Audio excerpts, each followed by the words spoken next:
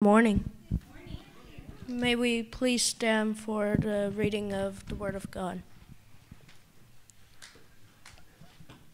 I will be reading from Isaiah chapters 8 through 9. If you have it, just say amen. He will swallow up death forever.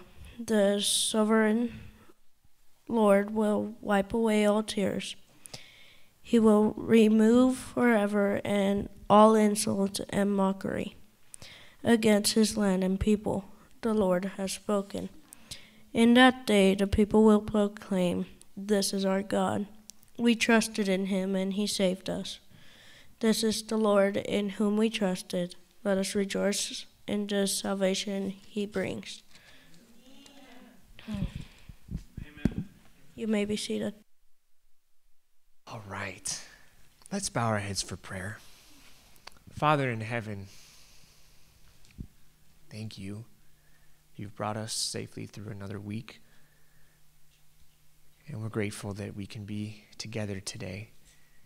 We ask that you would fill us with your Spirit, speak to our hearts, and thank you that you are with us and have promised to never leave or forsake us. Thank you so much. In Jesus' name, amen.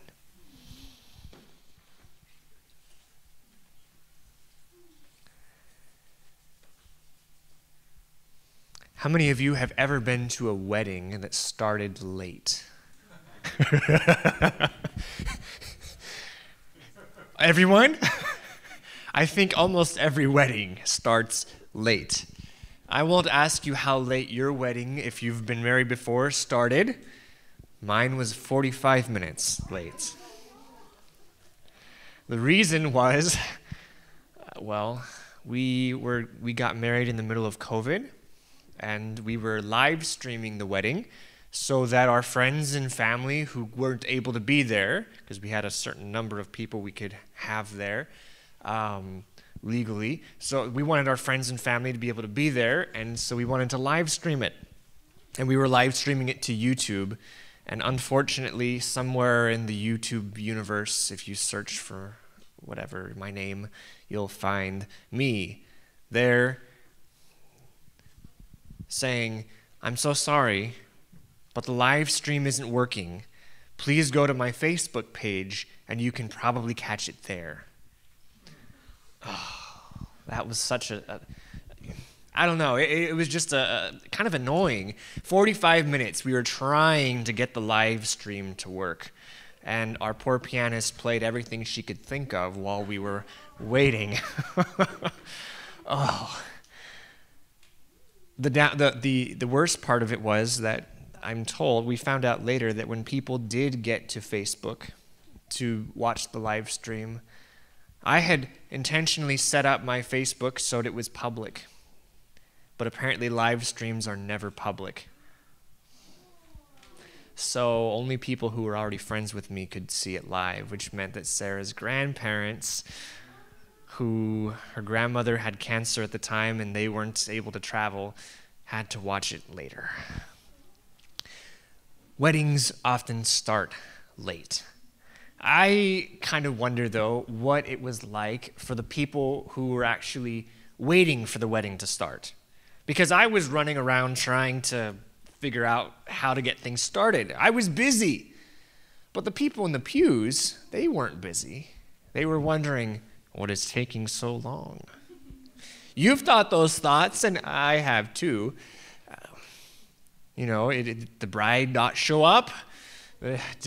Did somebody, are we waiting for someone important? What are we waiting for? Waiting. Jesus told a story about waiting for a wedding. And we're going to look at that today. Before we get into that story, I want to give just a little bit of background. We've been looking, last time we started this series about what are God's people expected to do. As a Christian, as a follower of Jesus, what are God's expectations for us?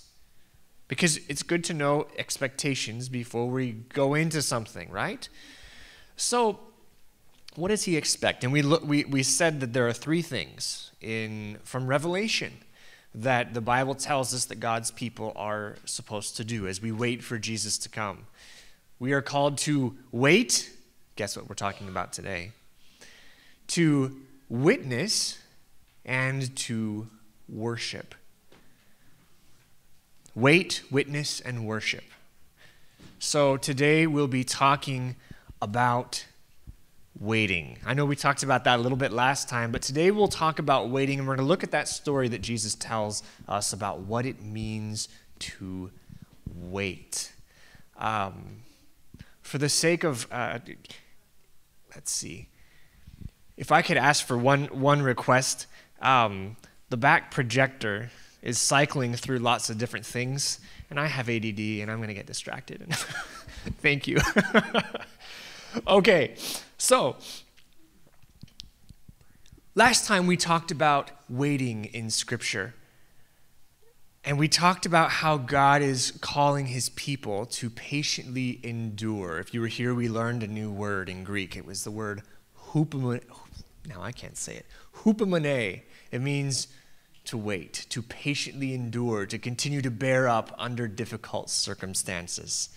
God calls us to run the race with endurance, to get rid of whatever sins are weighing us down. We had Anthony up here trying to run with weights in his hands. It doesn't work very well. And God calls us to do the same thing, to drop the things that are holding us back so that we can follow him and to keep our eyes on Jesus. And then in a surprise, we saw that Jesus himself did what he now asks us to do. He endured the cross for you and for me. That was the introduction to this idea. And today we're going to take a look at the idea of waiting. And I want to just give you a little bit of a background. The story we're going to look at comes from Matthew chapter 25. The book of Matthew records 5 major sermons that Jesus preached. The first one you probably are most familiar with. It's the Sermon on the Mount. Matthew 5 through 7. The second one are Jesus' instructions that he gave to his disciples before sending them off on their first missionary journey. Number 3 is a series of parables about the kingdom of heaven.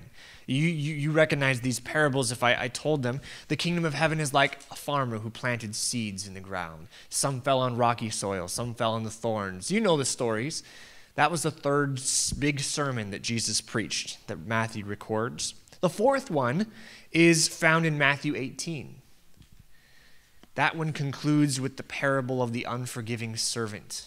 You know, the one that got forgiven like the national debt, and then he went and almost choked a guy for not giving him $10. That's how Jesus ended that fourth sermon. But the final one is what we'll be spending time on today, and also next time as well. This is a sermon where Jesus teaches about the end times. Appropriate for today, I think, because as I look at the Bible and I look through history, everything in all the clues that we find in the Bible point to the idea and the truth that we're living near the end. We're living in the end. So how are God's people supposed to live if we're at the end? We're going to take a look at that a little bit today.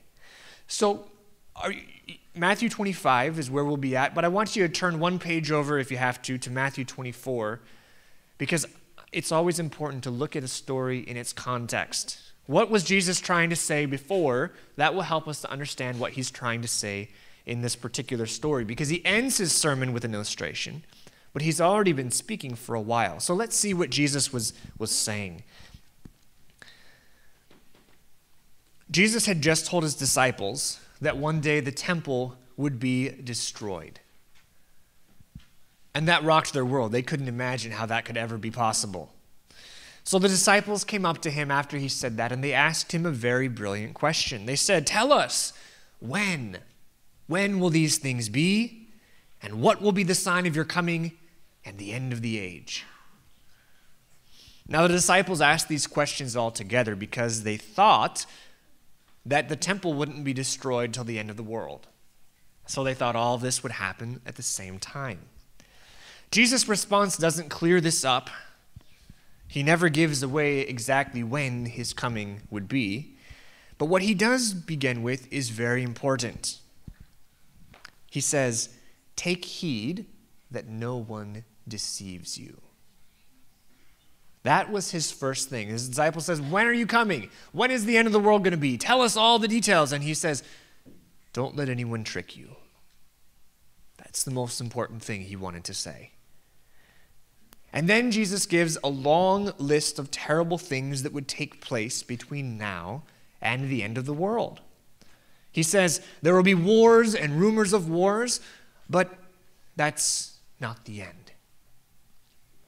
And he says nations will rise against other nations.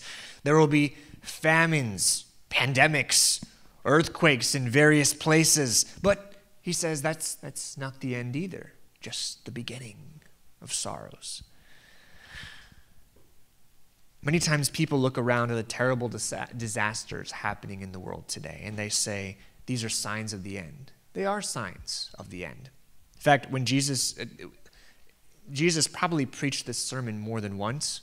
I preach sermons more than once, not in the same place, but if you want to know, maybe I shouldn't say that, but if you really have to know what I'm going to preach about before I preach it, you can always watch the Madeira live stream, and because they're about a month ahead somehow. Jesus did the same thing most likely, and when Luke recorded Jesus' sermon about this, he mentioned all these different things, the wars, the famines, the strife, all of these things as signs. But Matthew records this sermon in a way where Jesus lists all these things that are happening, but he says, but that's not it.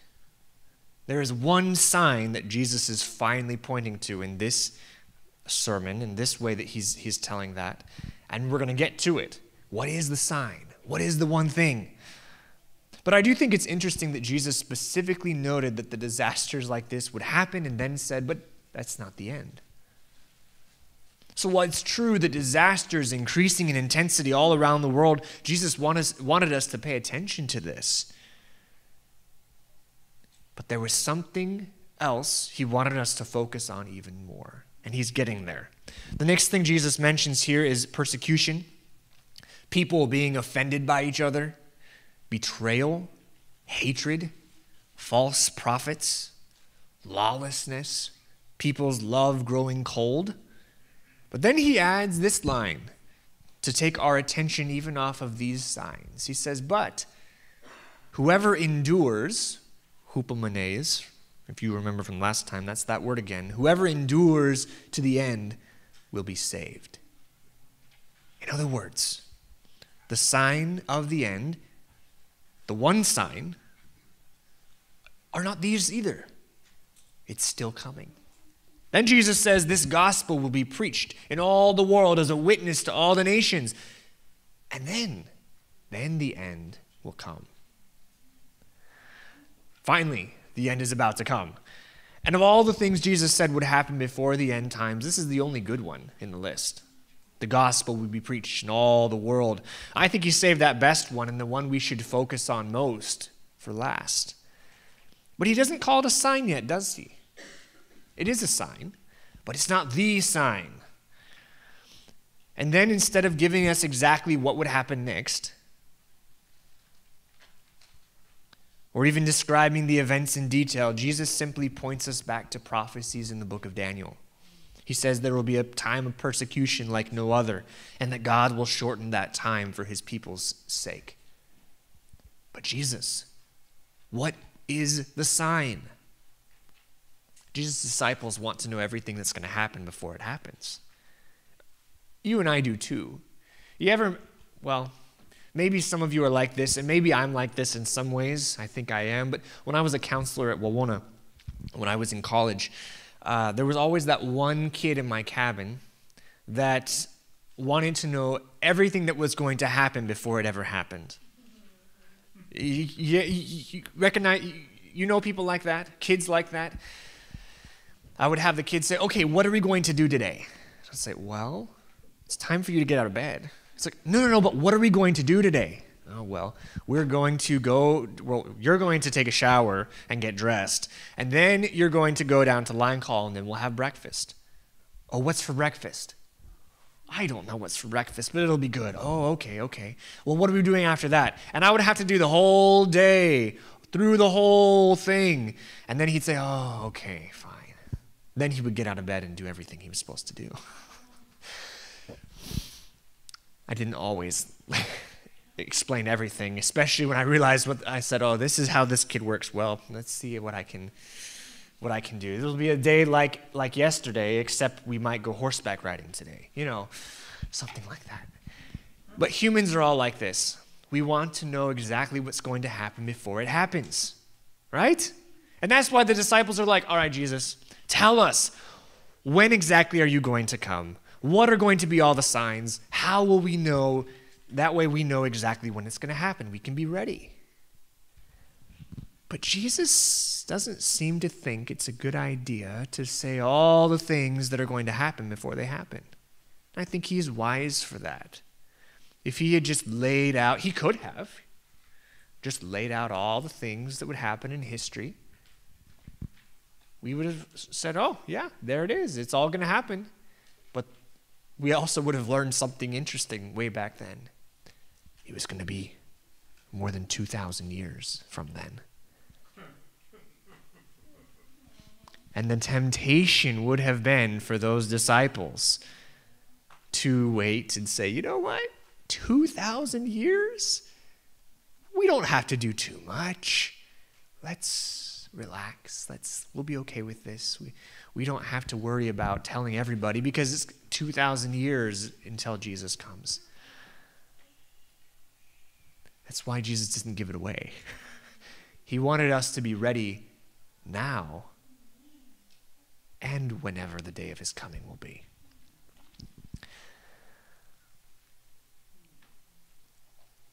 But what is that one sign? Here in Luke, there's just one sign that Jesus emphasizes. Matthew chapter 24, verse 30 says, then the sign of the Son of Man will appear in heaven. What is the sign? And then all the tribes of the earth will mourn, and they will see the Son of Man coming in the clouds of heaven with power and great glory. I have to imagine Jesus smiling just a little bit when he said that. You want to know what the sign is? It's when you see me in the clouds. Everything else are signs, of course. They're pointing that Jesus is coming, but he says, you'll know it's me when you see me coming in the sky. Lots of things are going to happen. Pay attention to those things, Jesus says, and to what Scripture already says about the end of times. But the sign of my coming, you'll know when you see me. But Pastor, you ask, what about all those other signs? The disasters, the things that Jesus mentions will take place before, aren't those the signs of the end? Well, yes. Like I said before, Luke, when he records this sermon of Jesus, he calls these things the signs. The disasters and persecutions, they're definitely signs or things that tell us that Jesus is coming soon. But what Jesus wants us to focus on is himself. He's coming. He wants us to watch and wait. And the most important thing that we are supposed to watch for is Jesus himself. You see, sometimes I think we get distracted by spending our time watching all the events that Jesus mentioned would happen before he came.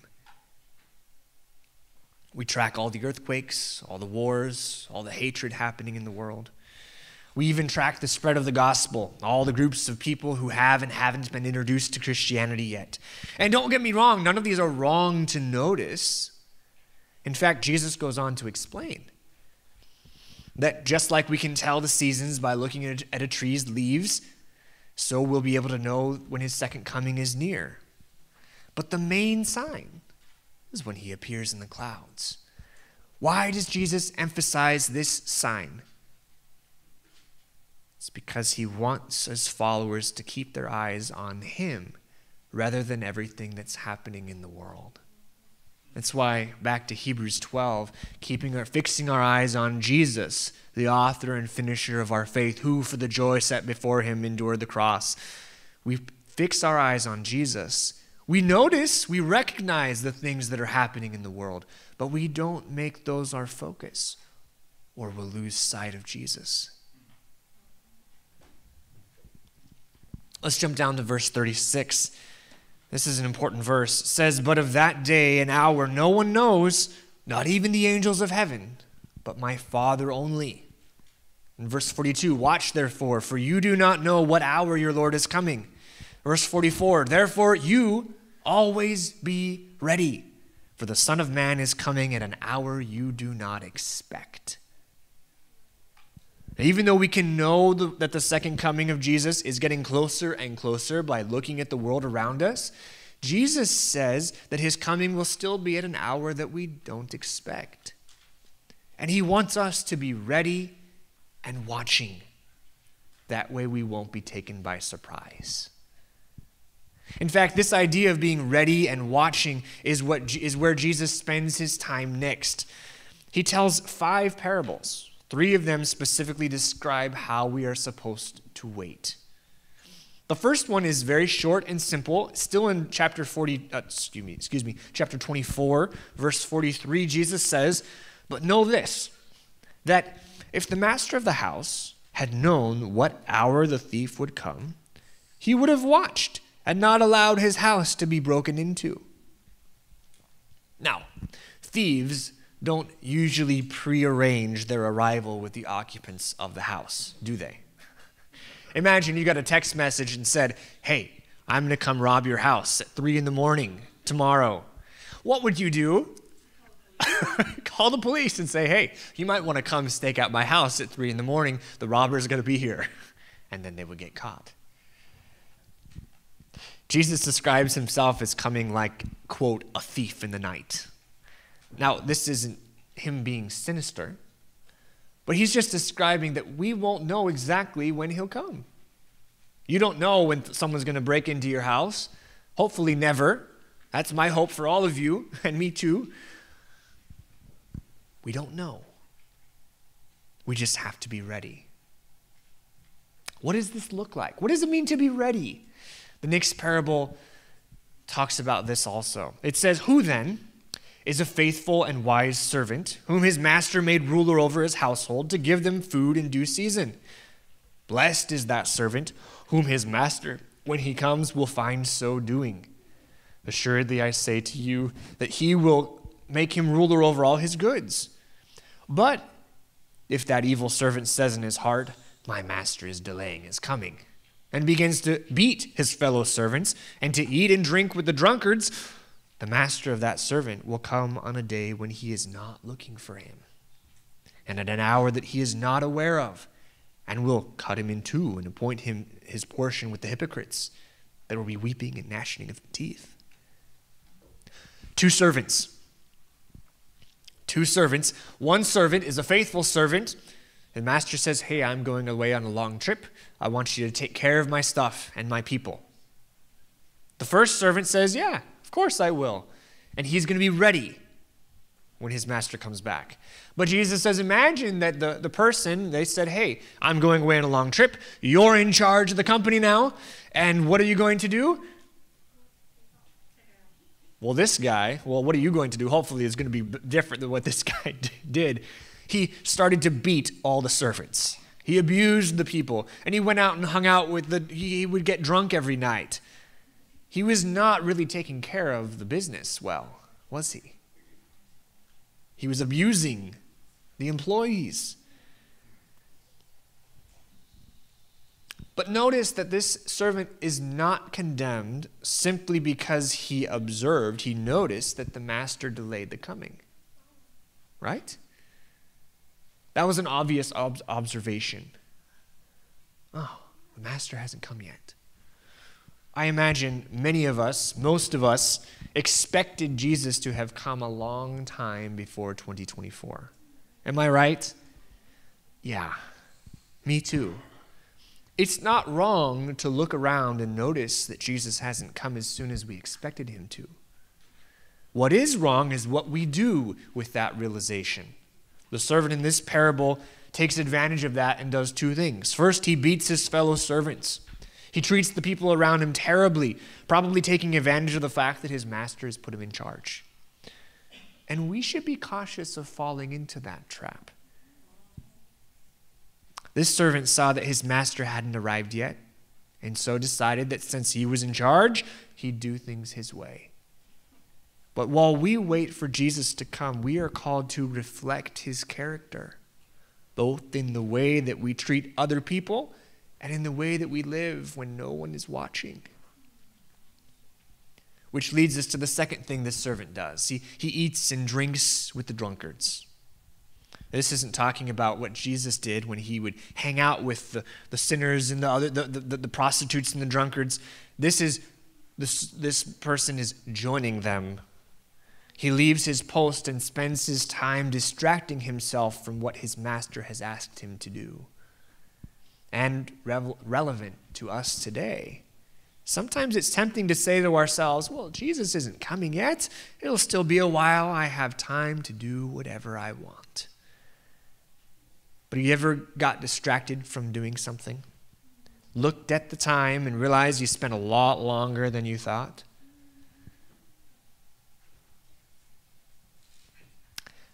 I saw a video recently of it was a short little clip, probably a reel. A husband and a wife. The wife leaves the house and decides to, the wife leaves the house to go to work apparently, and the husband is off that day or doesn't work, I don't know. Whatever it was, she's leaving and he's staying home. And she says, hey, honey, before I come back, do you mind fixing that light in the bathroom? And he says, oh yeah, sure, I'll do it. But in this video's montage, we see that the husband doesn't fix the light. Instead, he watches TV. He plays video games for a while. And when the next scene we see him, he's in bed with a video game controller and lots of crumbs of chips all over the bed. And suddenly he hears the keys and realizes that, his wife came. And what did he not do? Well, he didn't do anything, but he didn't fix that light in the bathroom. So he rushes around. He throws a blanket over the bed full of chips. So gross. Runs around and gets that light fixture. And as he's trying to get this light fixture in place before his wife comes in the house, he falls and hits his head on the ground. And his wife walks in and sees her valiant husband with a cloth on his head in pain. He was injured just trying to fix that bathroom light. Of course, hopefully this isn't a true story, but let's be honest, I think lots of us have found ourselves doing similar things. This is what Jesus is trying to keep us from doing. Because if we try to rush around and get ready for Jesus to come as soon as we see him coming, it'll be too late. So what does he want us to do? Jesus has one more story to share on this theme, and this one is much more familiar. I should say he has 3 stories to share on this theme, but don't worry, we'll only talk about one today, and we'll talk about the other 2 next time I'm here in a couple weeks. Matthew chapter 25 now, verse 1. We finally found the wedding. Jesus starts this with the famous introduction, the kingdom of heaven is like, which means this story is about what it means to be a citizen of God's kingdom. How does God expect the citizens of his kingdom to act while waiting for Jesus to come? Here's the story. It says there were 12 virgins, 12 young women who were waiting for a wedding to start. And like all weddings, I can't say all, but like most weddings, this wedding was starting just a little bit late. These 10 girls were waiting for the wedding to start. But this is a little bit different culture than us today. We have some elements of this culture still in the way we do weddings today. But see if you recognize these. Back then, people didn't just sit in the building or at the outdoor venue or whatever it was that the wedding was going to take place. They waited at home. Because in their small little village, they would hear the wedding procession come down the street, and then they'd get up and join the wedding procession to the place where the wedding would take place. So they didn't have to wait inside a church and say, oh my goodness, this wedding is taking forever to start. Maybe I should go home and eat and come back. They just waited at their houses for the wedding to take place. But these 10 girls were waiting together because they were friends and they were hoping the wedding would start soon. And they waited on the streets. And in this culture, similar to ours actually, the person who started the wedding procession was the groom. Maybe your Bible version says the bridegroom. That word always threw me off as a kid because I thought, well, is it the bride or is it the groom? I don't know. It's the groom. It's the bride's groom, I guess, is how the etymology of that phrase works. But the groom is the one who leads the wedding procession, and they're waiting for him. And today we still have that. The groom is the first one up on the platform, whether he walks in from the back or walks in from the side. The groom is the first one. We get this from this culture. They're waiting for the groom, but there was one thing that these girls were not expecting. They weren't expecting the wedding to start late. Well, some of them weren't expecting the wedding to start late. And certainly they didn't expect it to start this late. Because by the time the groom showed up, what time was it? Midnight. Oh, don't you wish that your wedding started at midnight? No way. I think people would have gone home. Today they'd say, oh, enough of this. It's 9 o'clock. There's not going to be any wedding. I'm going to go home. I can go to bed. Right? But these people are still waiting. And at midnight, finally they hear the cry. The bride, oh, I'm going to say it again. I'm saying the bridegroom is coming. The groom is coming. He's coming. And those girls had all fallen asleep. All of them, while waiting for the groom to come. I mean, you would have too, right? I think it's encouraging here that it says all of them fell asleep. As if we're comparing ourselves to these girls, sometimes we think, oh, well, don't fall asleep. But it says all of them did. The point wasn't don't fall asleep while waiting. The point is still coming. They woke up when they heard the loud procession and the trumpets going down the streets. 5 of them had brought extra oil for their lamps. Today we would say extra batteries or a charging cable or maybe extra headlights if it was down the street. I don't know, but 5 of the girls did not have extra oil, and they wouldn't be able to see where they were going. So the 5 that had oil put more oil in their lamps and got up to follow the wedding party. But the 5 that were foolish, Jesus said, begged the others and said, please, share some of your oil with us.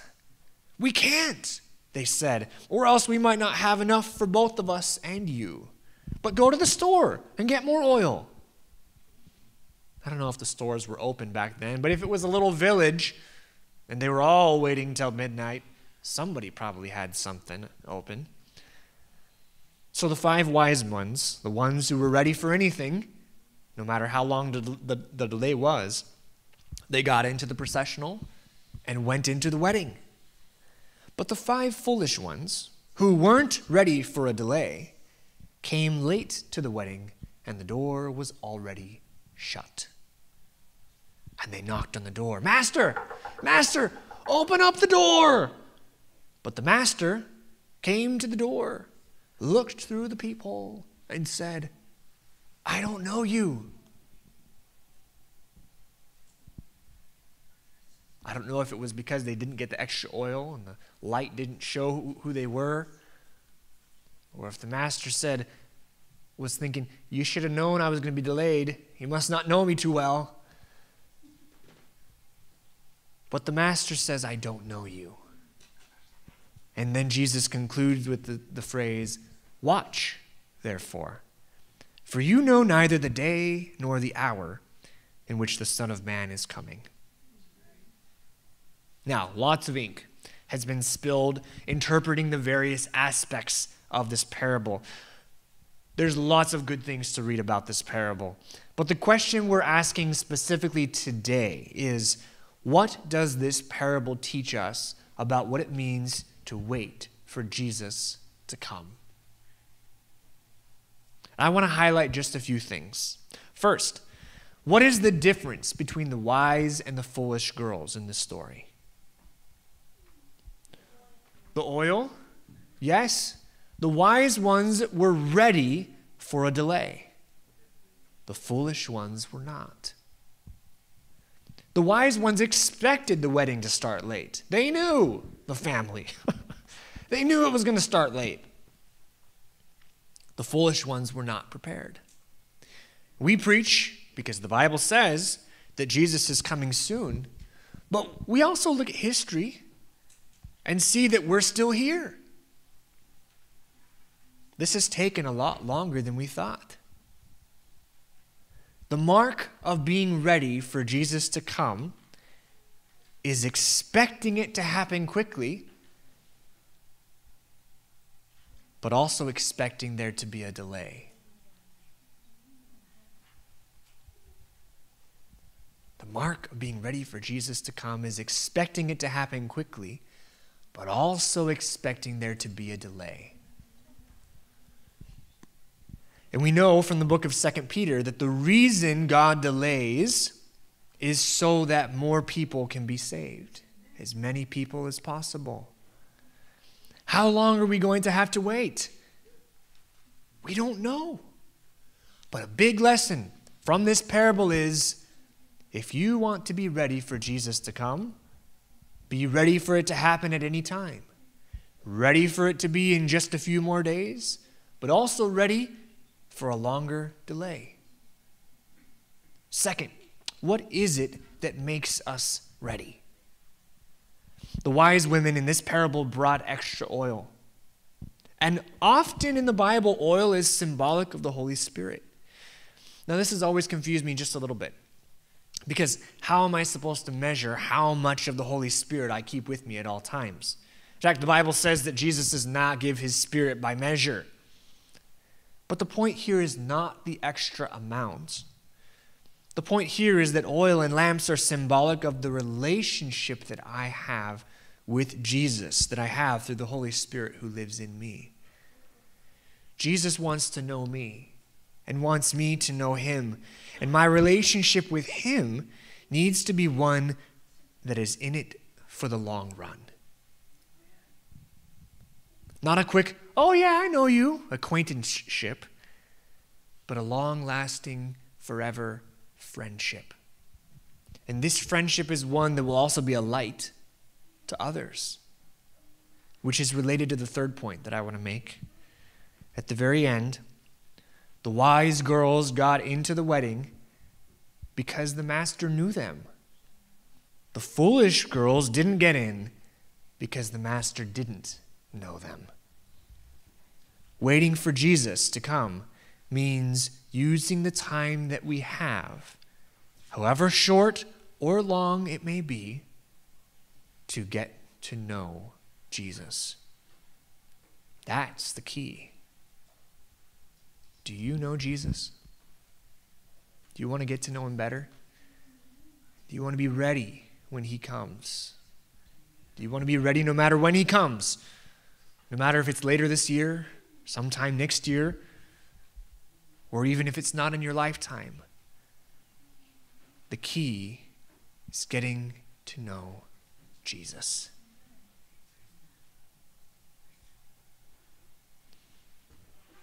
I want to encourage you to get to know him more. Father in heaven, we know you're coming soon. We don't know when. Help us to be ready by getting to know you. As we wait for you to come, help us to get to know you better so that we can have a closer, more intimate relationship with you. Guide us to do this so that we can introduce others to someone we know and so that we can be ready for whenever you come. We thank you so much, and we pray that your coming is soon and that as many people as possible can be ready, and especially us and our families and our loved ones. We thank you. In Jesus' name, amen.